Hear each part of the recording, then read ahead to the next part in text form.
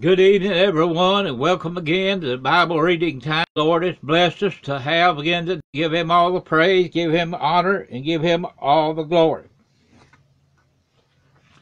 And He is worthy of all honor and all praise, because His word is true from beginning to the end, and it's ever settled in heaven, never be changed. And this word is settled forever in heaven, for to ever stand. And my friend, today, this is going to be scripture we very seldom hear anymore, but we need to be hearing it more and more every day that we live. And this word needs to be preached in all the world, for everyone to understand that God is in control. Whether we want Him to be or not, He is in full control, my friend, today. And we need to come to the fact and realize He knows all things, and everything is in His hands, and it's going to be done according to His order and according to His will. Our most kind and gracious Heavenly Father, it's again we come to You today, Lord, to thank You and praise You and give You the glory for letting us be able to sit down and get in Your word one more time, Lord, today. And I pray, oh Lord, You open our mind and our hearts to Your word today, that we may hear what You're saying to us. And I pray, oh Lord, You anoint these lips of clay and give us wisdom to speak Your word with understanding that will lead us to closer to You, closer walk with You, and help someone along the way to let them know, Lord, how much they need You, how much you need to be saved, and be watching for Your return, and for Your coming, and because, Lord, You will, and it be suddenly, my friend, and many won't be ready, and I pray You open the heart tonight, let them feel Your Holy Spirit bubbling in their soul, and the running avenues of their soul, Lord, and I pray You bless them beyond their dreams or expectations, and I pray today, Lord, that You bless everyone that's listening to this video today, and let them feel Your Holy Spirit. And I pray, Father, You send this word out to each one, that they can be blessed today and know it's been good to hear Your word one more time. These things we ask in the wonderful name of our Lord and Savior, Jesus Christ, and amen. Now we're going to read in the 12th chapter of the book of Daniel, the King James Version Bible. And my friend, if you don't read and study the book of Daniel, you don't know what you're missing, because it tells us many things. But I want us to hear what he says. And the chapter 12, my friend, what he said to us today, not only is saying it to us, he's what he said to the whole world, to whoever will listen to his voice. Listen to his word, because he is the living word, and it will stand forevermore. Now listen to what he says. Daniel chapter 12, King James Version Bible, and verse number 1, and it begins, And at that time shall Michael stand up, the great prince, which standeth for the children, standeth for the children of Thy people, and there shall be a time of trouble, such as never was since there was a nation, even to that time, and at that time Thy people shall be delivered, everyone that shall be found written in the book. My friend, let's examine ourselves, my friend, whether we are found, our name is written in that Lamb's book of life. That's the book he's talking about, that great record book that God keeps for us, for everyone has been saved by the grace of God and ready to go home in the morning. My friend, our names are written down in glory. My friend, today, we want, we need to listen to this. Let this word speak to us and give him all the praise and honor and glory that can be given, my friend, because he is worthy of all praise. And I pray today, I hope you're feeling that Holy Spirit. I pray you open your heart today and let that Spirit flow in, and it'll flow in like a river. My friend, it'll be pleasant out of your heart and soul. It will make you feel the joy of the Lord, knowing you get to live in his beautiful heaven one day after a while when he called our name. Now let's go a little bit farther, my friend, and see what it says. And my friend, today, before I go on, we're living in dangerous, perilous times today. We're seeing all kinds of trouble, my friend, but it's nothing yet. But now listen to what it said. Verse 2, and many of them that sleep in the dust of the earth shall awake, some to everlasting life, and some to shame and everlasting contempt. Some will awake to go live with the Lord in heaven someday. But my friend, many of them are going to awake. I do have to go down to that lake of fire that was prepared for the devil and angels a long time ago, but not for mankind. But rejecting his word, my friend, will take us down that way. And my friend, I don't know anyone in the right mind would want to go to the lake of fire. Just imagine now, I burn a big old brush pile out here in the middle of the field somewhere. When the coals of fire and air get so hot, they will turn white, my friend. There's no one I know of in this earth that would like to be cast alive into that burning brush pile, my friend. But hell is much more than that brush pile, because that brush pile eventually go out and vanish away. But my friend, the flames of hell, my friend, will never be quenched. Worm dieth not, my friend. And the the fire flame be never quenched, and the worm dieth not. My friend, be sure that her name is written in the Lamb Book of Life, safe within. Now listen to what it says. Verse 3, and they that be wise shall shine as the brightness of the firmament, and they that turn away to righteousness as the stars forever and ever. Those that turn away from the world and accept the Lord Jesus Christ as their Savior. Now listen to what he says about those, and they that be wise shall shine as the brightness of the firmament. The firmament, when you look up there in the firmament, I see all the stars and how the sun lights up the skies that we can see. My friend, that's what he's talking about. And they that be wise shall shine as the brightness of the firmament, and they that turn many to righteousness as the watchstars forever and ever. But thou, O Daniel, I shut up the words and seal the book, even to the time of the end. Many shall run to and fro, and knowledge shall be increased. My friend, this is being fulfilled today, my friend. To the letter. Just look at how the technology of things of the world has changed in the last few years. My friend, now let's read this again. But thou, Daniel, shut up the words and seal the book, even to the time of the end. end. Many shall run to and fro, and knowledge shall be increased. Then I, Daniel, looked, and behold, there stood other two, on the other side of the bank of the river, and the other on that side of the bank of the river. And one said to the man, clothed in linen, which was upon the waters of the river, how long shall it be to the end of these wonders?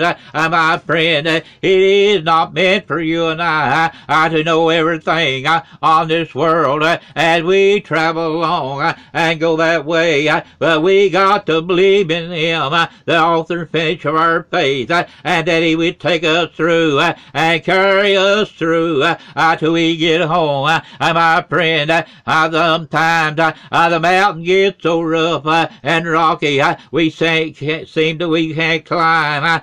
We lose our strength, and sometimes the valley gets so wide, we think we can't get to the other side. But my friend, Jesus will help us climb that mountain, and He'll walk with us across the valley, because He is the bridge over troubled waters. He's the bridge over the big valleys that's so wide we can't cross. Therefore He is the bridge that will lead us across to the other side. And my friend, give Him glory and praise today. If you know you've been saved by the grace of God, and that you go home when the morning comes, and you have that assurance of the blessed Savior that He promised to us when we got saved. He said, Lo, I'll go with you all the way even to the end of the world. My friend, that's why I say give Him glory and give Him some honor and give Him some praise, and also be a preaching and delivering His word to the lost and dying world. God's word, and not the words of man, but the Lord's word, because He is the living word, and that's what He wants to go out, not how good we've been or how good we have done, but shall lift up His name, that the people may see how they need a great Savior. And my friend, today, let's look unto Him, the author and finisher of our faith, that we know He will carry us through. My friend, although we get so cold a lot of times, we can't feel His presence, but He's always there. He does that to show us, my friend, not to condemn us, but to show us how bad we need Him. And then when we come to Him and get the feeling that Spirit again, we realize He's never left us, but we left Him.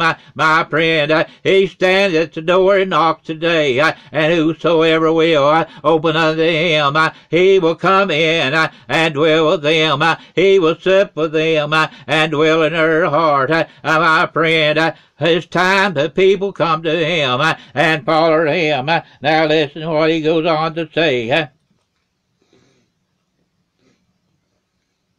Verse 7, and I heard the man clothed in linen, which was upon the waters of the river, when he held up his right hand and his left hand unto heaven, and swore by Him that liveth forever and ever, that it shall be for a time and times and a half, and when He shall have accomplished to scatter the power of the holy people, all these things shall be finished.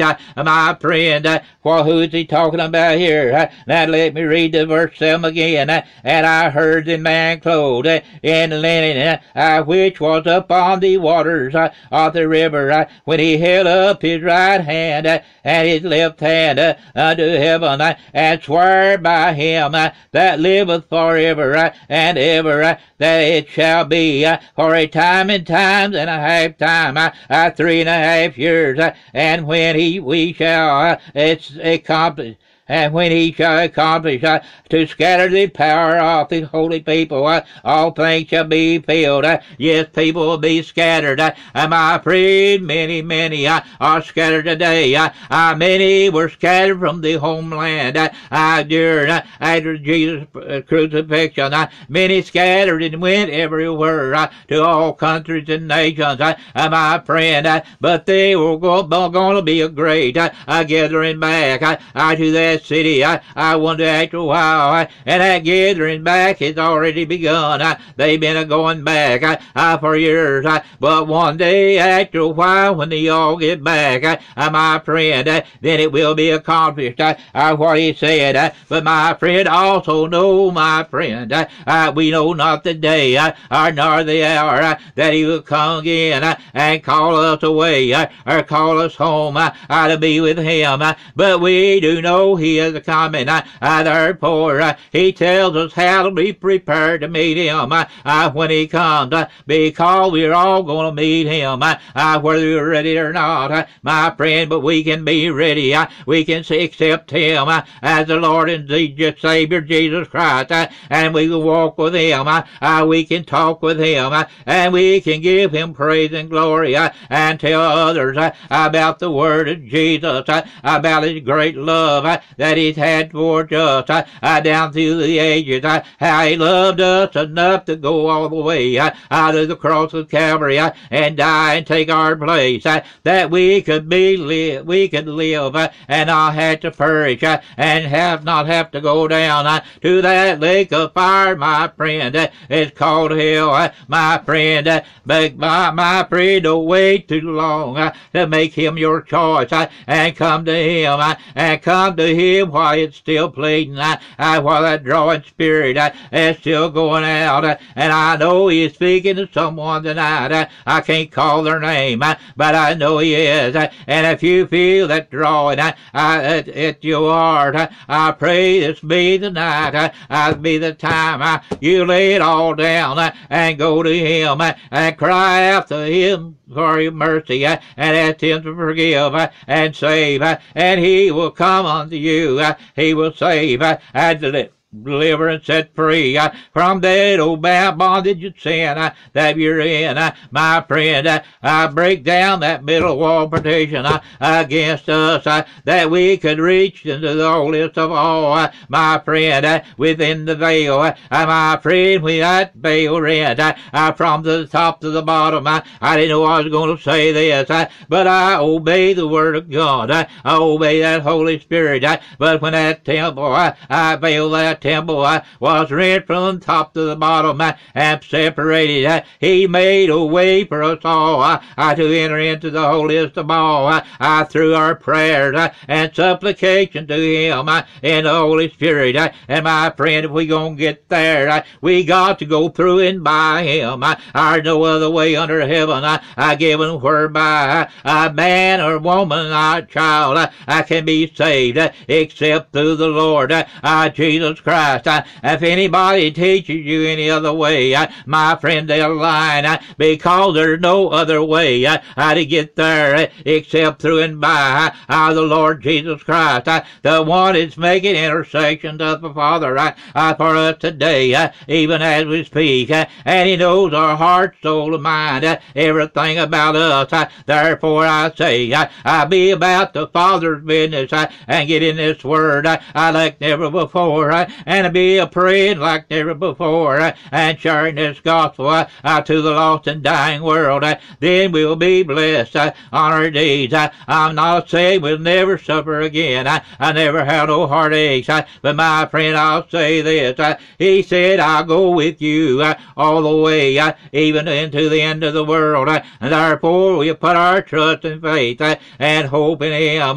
I know he'll take care of us through this trouble and sinful world we are in today, and troubled times. My friend, there's nowhere else to look, how to reach to, how to find help in time of need. Now let's go on.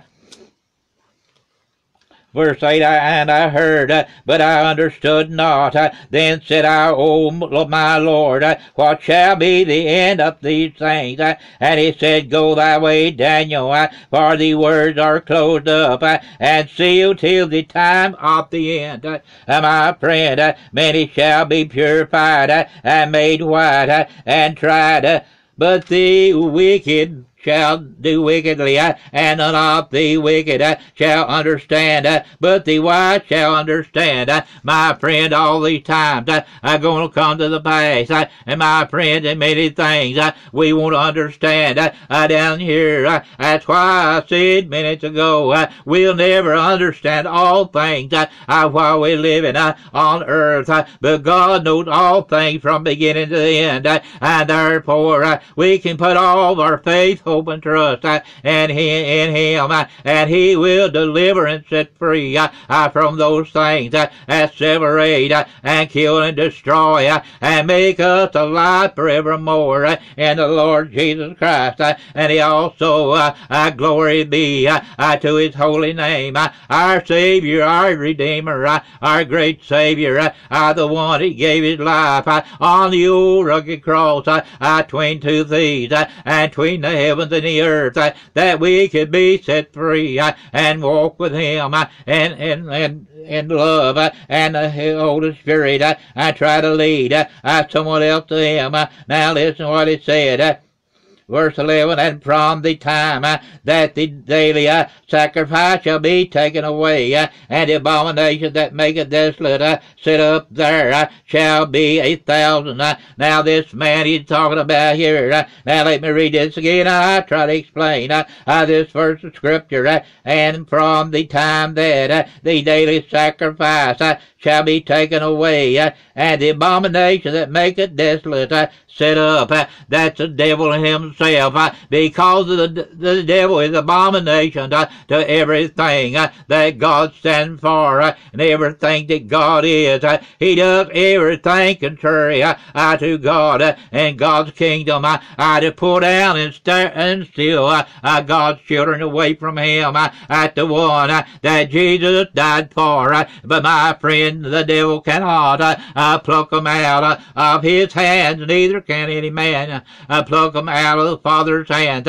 Therefore, we can stand assured that we'll make it to heaven one day, if that blood has really been applied to our hearts, and we have really been saved by the grace of God. That's where I said, if, my friend, because it's not everyone that says, Lord, Lord, shall enter in to heaven, but those that do the will of the Father. My friend, He came to do His Father's will, and He did it, and He went back to take the seat at the right hand of the Father to make intercession for you and I. Therefore, we'll hold on to Him, God's unchanging hand, and follow Him wherever He goes, my friend, and then we'll be ready to meet Him when He comes.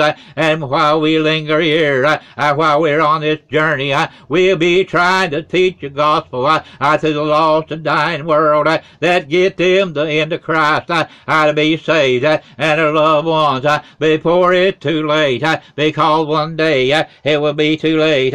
Now listen, I'll read this again. Verse 11, and from the time that the daily sacrifice shall be taken away, and the abomination that maketh desolate set up, there shall be 1,290 days. Blessed is he that waiteth, and cometh to the 1,335 days.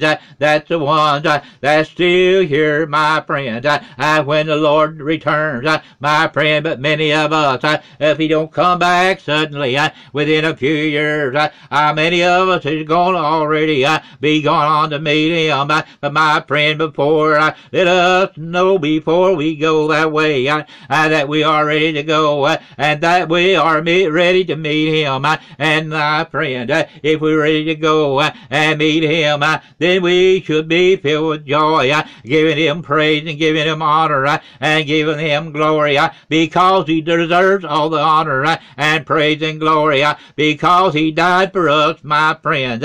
We did not die for him, and my friend, he saved us. We didn't save him, my friend. Therefore, we all owe it all as a praise to him. Now, verse 13.